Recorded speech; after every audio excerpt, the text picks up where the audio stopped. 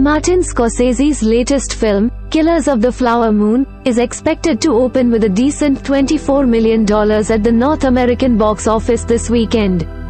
The film, which stars Leonardo DiCaprio and Robert De Niro as FBI agents investigating the murders of members of the Osage Nation in Oklahoma in the 1920s, is based on the book of the same name by David Grann.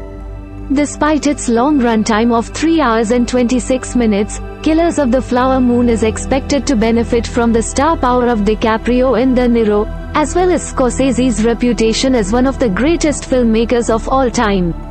The film has also received positive reviews from critics, who have praised Scorsese's direction, DiCaprio and De Niro's performances, and the film's overall production values.